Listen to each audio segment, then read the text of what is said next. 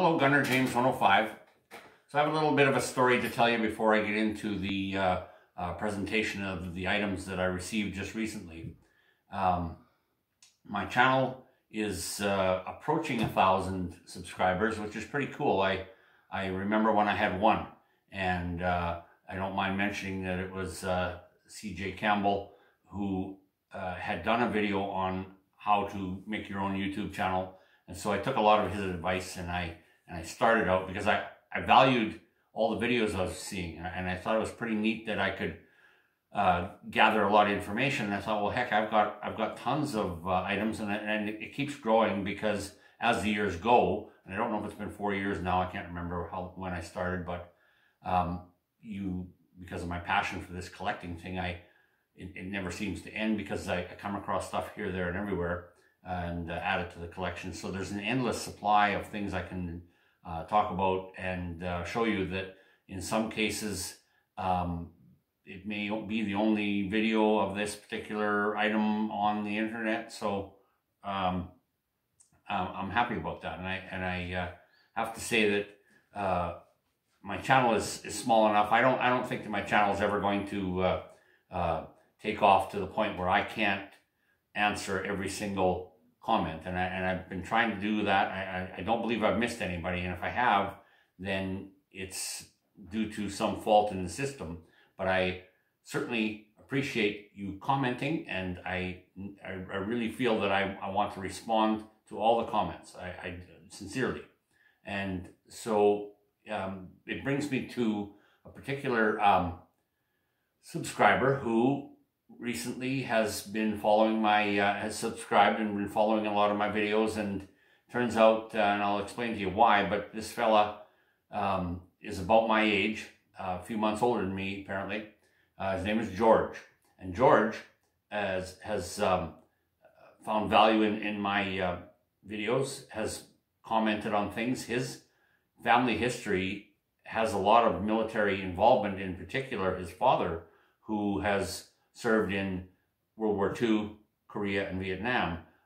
He's passed away some years ago, sadly, but it is something that is in his family's history, that a lot of this stuff, and he collects, and he has military rifles, and he shoots, and so he is a true enthusiast.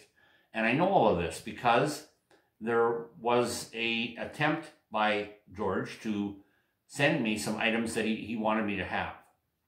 From what I understand, because certainly I feel that if something is of some sentimental value, something that belongs to a family member, or had belonged to a family member that has a history, then you should pass that down. You should tell the story, that sort of thing.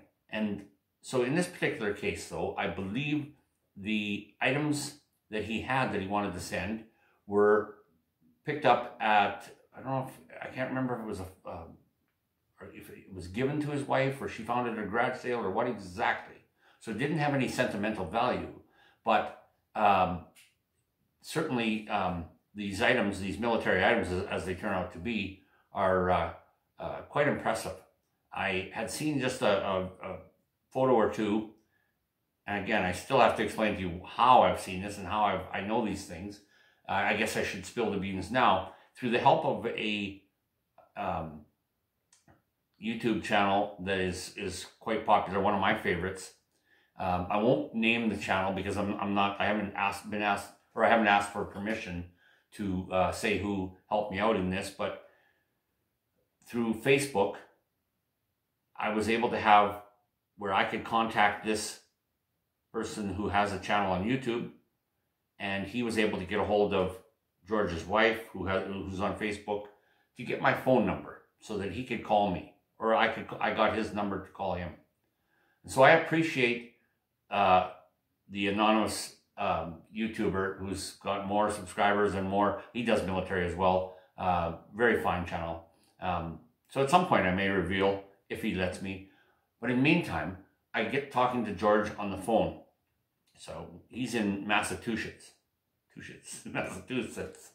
I have a hard time with that. And so he has spoken to me a couple times on the phone. And so and the conversation can go on for about an hour because we have a lot of the same interests and a lot of things to talk about. So to make this, to maybe make this the closing statements on this story is that through the phone call and everything else, he wanted me to have these items, and so then I was able to provide my address, and he was able to send it, and so it was 2 weeks of I think agony for George, because the mail process is slow, and what if it got lost and all that sort of thing. Well, it did arrive last Thursday, so it was very exciting for me, and I was very happy to finally be able to send him a message that the package had arrived. Huge relief. And so thanks very much, George. And I'm going to now skip around to the other side of this table and show these items that you sent. I had actually, if one were to do an unboxing, it would be a little difficult for me since I didn't know exactly what I was getting.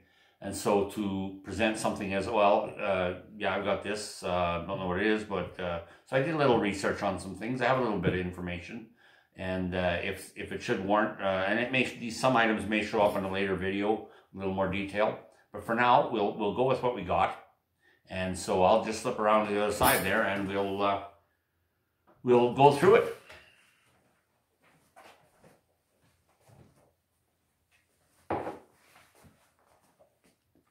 So we'll just do one of these. And so, get that out of the way. So first up, one might say is a minor, a little ding there from a message. I'm using my cell phone to record. But this then, of course, is recognizable as the M1 helmet band, your headband, and it looks to have never been used. Everything's all there, and it's a newer model. So it's kind of funny because it says George right there. Focuses. So George. So this has the clips and everything, so that's pretty cool. I have M1 helmets, and it's always good to have a spare or these clips or whatever in case something breaks. So that was just one of the items for sure. Now, moving on to something that I've got three things. That one is not military, and two, I just don't know what the heck they are. So the first thing I'll show you, this here. Now, from what I can gather, and so this here, just interesting, very interesting, and I think if I turn this here, and I hope things are focusing for us here.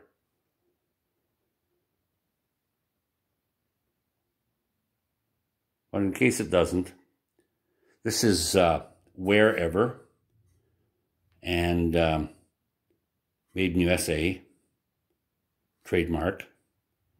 And so it says aluminum, and it's a nice heavy aluminum, a nice good sturdy aluminum. And what I understand through searches is this is a miner's lunch pail, and so it's got Taku or whatever company is part of the symbol, and it also has the model of this. So this is a number 1102 because they would have certain products with certain product numbers, and this apparently is from around 1910. So nice little container. I don't know that you'd necessarily, well, I mean, I suppose you could cook with that if you had to, or warm something up. But so that was one of the items that was in there. And then moving on to another aluminum product is this here. Now this one being the meat can. I always used to call these mess kits. They're always mess kit to me in my entire life. And I started doing a little more research and finding out that I guess the proper terminology is meat can, or after World War II meat plate. I'm not sure, but so this one is aluminum. They kind of went back and forth with the metal and the aluminum, and so in very good condition and dated. So we've got MA Company, 1943 US. So I don't know if I bring that closer helps any at all. And so as I say, very, very nice World War II item. Quite incredible. Love it. I had an opportunity because I had another mess kit that I had bought many years ago, and what it turned out was, I wanted to get a hold of a knife, fork, and spoon, so just sitting off to the side there. Of course, you saw these, but now these, I'm not sure. They pretty much stayed the same all the way through World War II and Korea, Vietnam. I wanted to get a set, and it turned out there was a seller that had 3 sets. So with my my other meat can, I've got a set for it. Now I've got a set to go with what George sent me, and I guess I have a set for another meth kit or meat can if it should come up. And so now, continuing into the theme of aluminum, these are something that I have no idea. Is that a military item? Is it civilian? What's it for? I can't find anything anywhere on this, but of course it's got the little threaded top that squeaks, and then yeah, so a little cork. The cork seal is still there for both of them, and it looks to be the original. So if anybody knows what the heck these are, have any idea at all I can see on them is there's just a tiny little,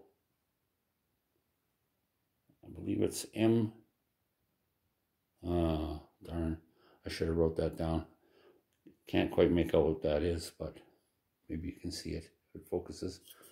So there was these, and so yeah, I have no idea. They're old, it would appear. So now moving on, I should say that all of this stuff was sent to me in a box, and all of the items were in a duffel bag. So I removed the wrapping from the box and pulled out the duffel bag, and it's a nice full-size duffel bag. Condition is great. I mean, you've got something that, of course, you're going to set it down here and it's going to get dirty because you're putting it wherever, train station, this, that, whatever.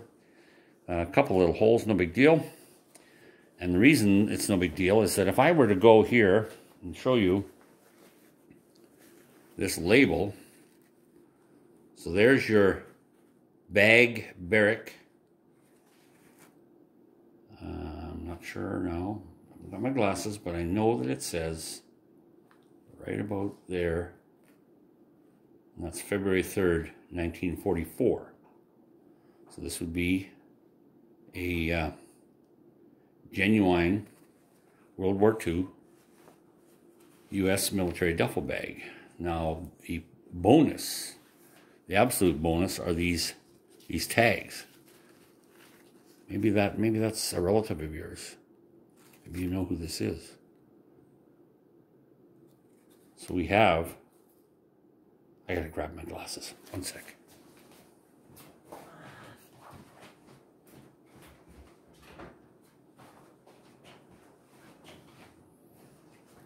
I can see far, but I can't see that close. So yeah, Railway Express Agency. And so this is 19, the date hasn't been filled in, but so you have the date would be here, 1940 something. And then there's these, so this says South Station, parcel room, and there's a number. So these would be claim tags, I imagine. But here also is quite incredible. So we've got that. So war won't wait. Railway Express provides fast transportation for the things the nation needs to win the war and for vital home front necessities too. So pretty incredible, I must say. And yeah, so this, I don't have anything like this at all in the collection till now.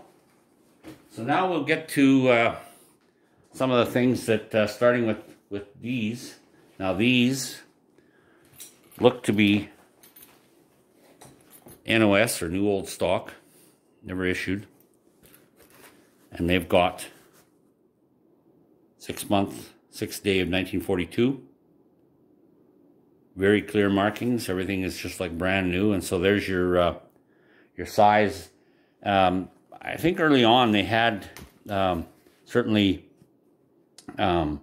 this would be referred to as regular, and they had an L for large, regular, and then the S for short. So depending on the soldier, his build, and then there was 1 to 4 as far as the calf size. So that's what that was referring to. So I believe I've seen quite a few of these, and 3R seems to be the most common for size. That doesn't have any laces. And I thought to myself, you know, if I got some of that green paracord, I could probably put that lace in there. It's about, I know it's supposed to be 3 feet long, that lace. But yeah, these are in beautiful condition. So there's the piece that would go underneath, just in front of the heel. So these would be referred to as legging canvas M1938 dismounted. And so, you know, that's the official designation. Puttees or gaiters, I've always known them to be. So there's that pair, and they're a matching pair, same date and everything. So very nice. The next item, again, something I've never had in the collection, is this little, what they call a ditty bag for personal effects. So it could be any of your toiletries and that sort of thing. And this was handed out, train stations, bus stations, whatever, was through the volunteers with the Red Cross. And this is a World War II item. So here we have the chapter, and I can't quite make it out, but there was different chapters of the American Red Cross. So this tag is showing me the American Red Cross, and with a couple of drawstrings, in very, very nice condition. Just it was almost like new, and that's a fairly old item that has survived. And I think down the bottom, what the heck was down there again? Yeah, there was a shoelace I found in the bottom of that bag. So yes, the World War II personal items, I guess, distributed by volunteers from Red Cross.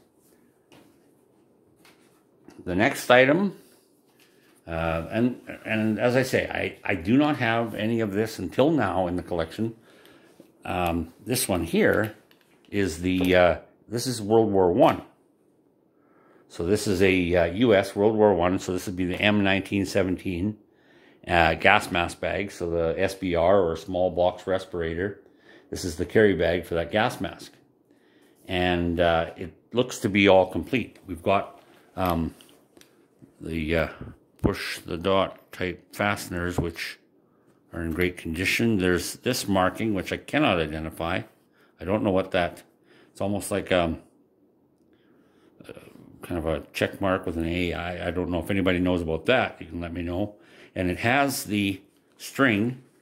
So this string then works very similar to the British gas mask bags that we're familiar with, the Indiana Jones bag.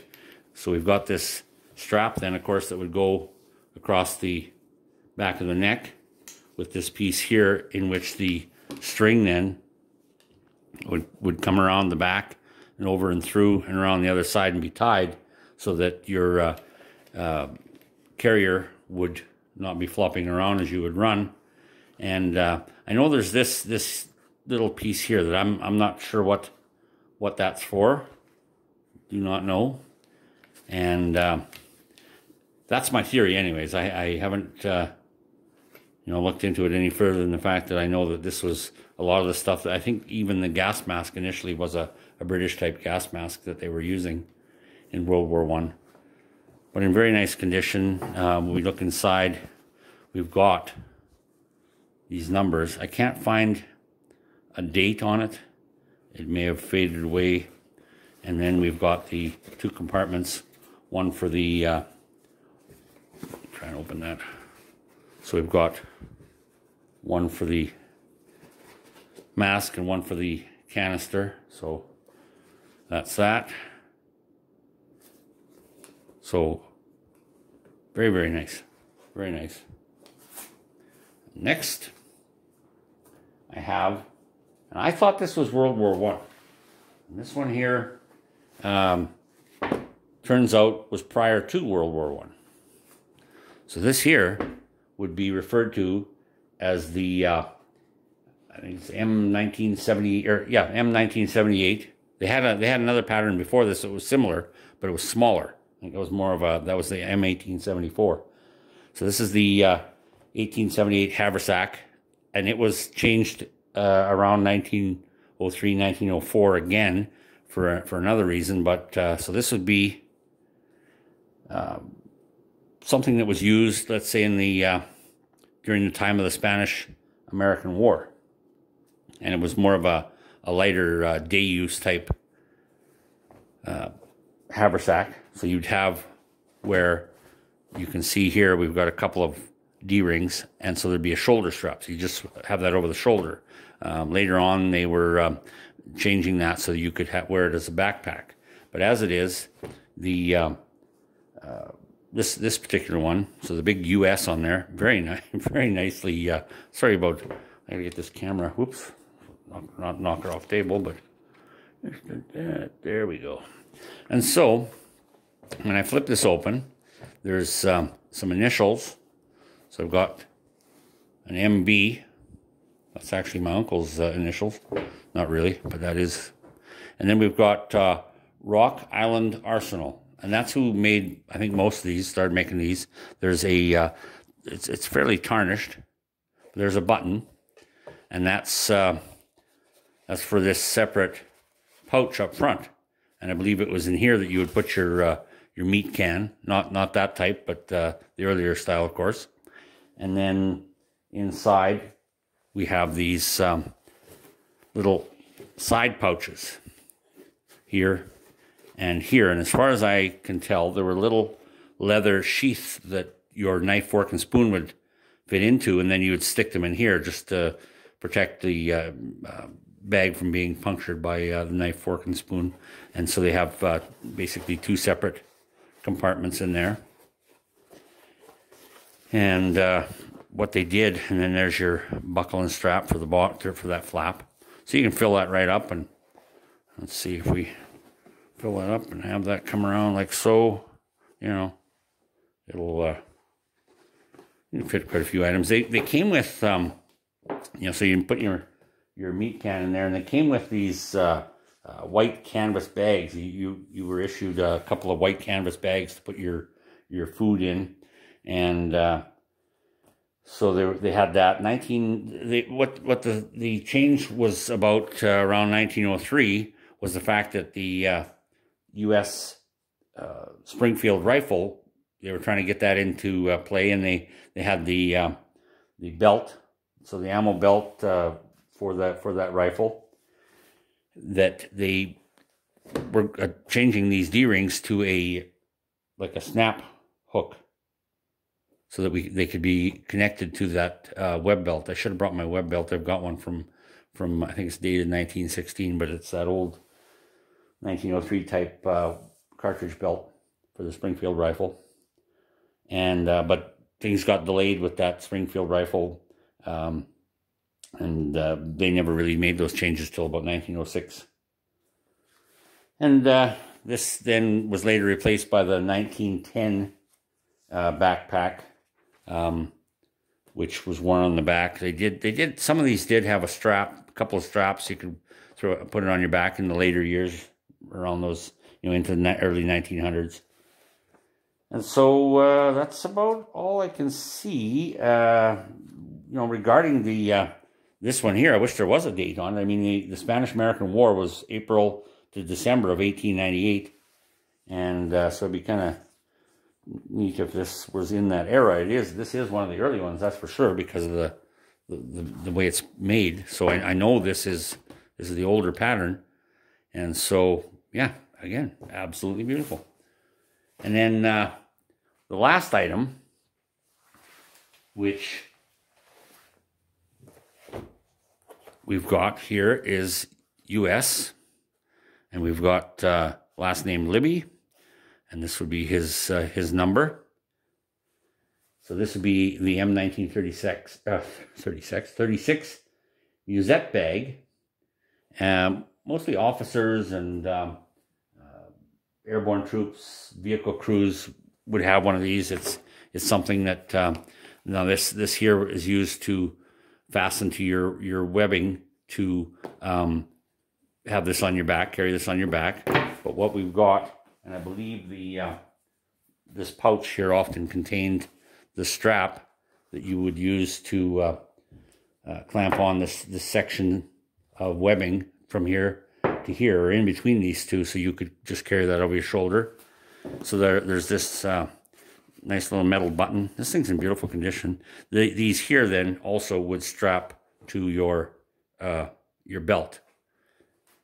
So once you had that go over your shoulder and hook onto your shoulder webbing. And so there's the pocket there with the button. And we've got the closure straps inside. So it's like about that big. So it's not much smaller, about the same size as the British haversack, Canadian haversack. And we've got this, which I do not know. So if anybody knows why that's there, let me know.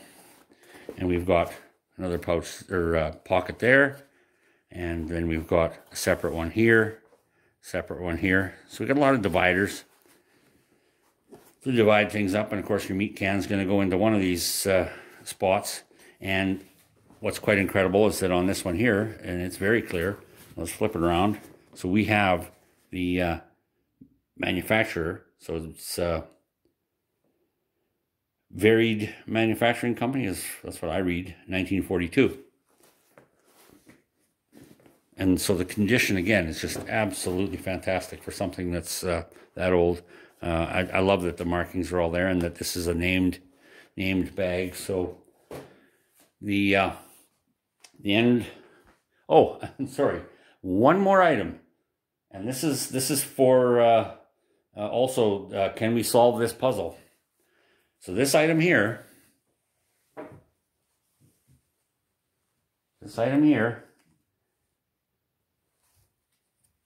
now since most everything that's been sent to me is military, it's kind of a light canvas, and it's 2 pouches. So we've got this wider pouch, and I think I measured that at something like about 7 by 19.5.